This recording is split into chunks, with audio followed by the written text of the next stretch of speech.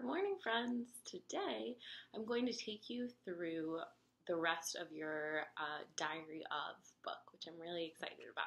So in yesterday's video, we talked about how to plan these stories, so how to pick a character, how to kind of get in that character's mind and think about what that character likes and doesn't like and what that character wants and what that character eats and who that character spends time with.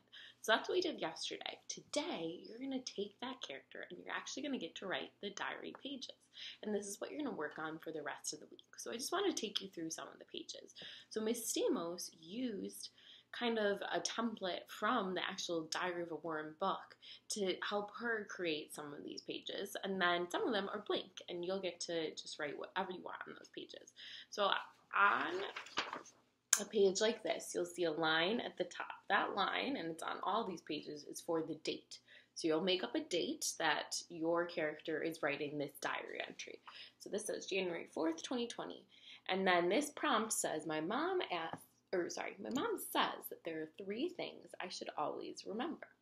And then there are 2 pages like this. So there's 1, 2, and 3.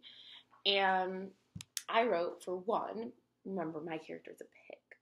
Being dirty is cool no matter what the other animals say. And then I would write 2 and 3, and there's a large space on each of these pages for a picture. So you would draw a picture for each of these. So that's one of the pages that you can work on. You can also mix and match. You can choose to use some of the sentence stems that Miss Stamos provided. You can instead just work on the blank pages and write your own stuff. You can really get creative with it. Make up whatever you'd like. So this is my next page. It says February 11th, 2020. Grandpa taught us that anything can be food, even garbage. So that's what I said, my pig said. And then I would draw a picture down here. So you can, again, there are lots of different pages. You can choose to use the ones that have prompts, like this one's blank, but again, on this line, you'd put the date. And then this says, had the worst nightmare last night. You can write about the nightmare your character had. You don't need to use that page if you don't want to.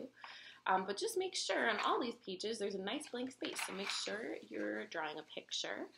And then when it's all done, and there's lots of pages here, so this should take you really the whole week. I would work on just 1 a day, 1 or 2 a day.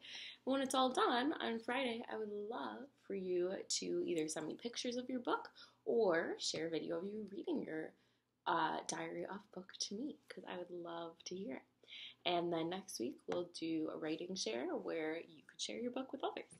All right, thank you so much, friends, and I hope you have a great day.